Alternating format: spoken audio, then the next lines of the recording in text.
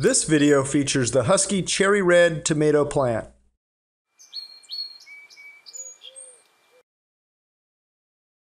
Depending on your planting time and geographical location, you will most likely see ripening fruits in the mid to late summer.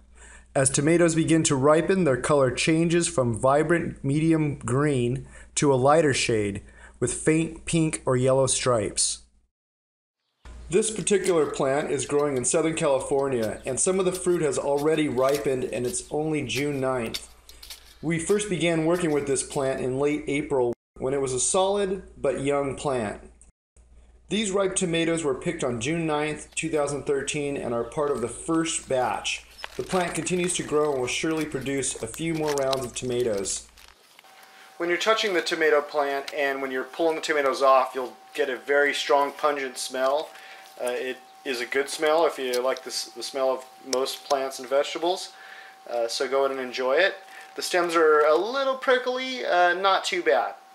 We picked these tomatoes right off the plant, gave them a simple quick rinse, popped them down on this platter here. They look tasty and gorgeous bright red. You can see the bright green contrast from the stem.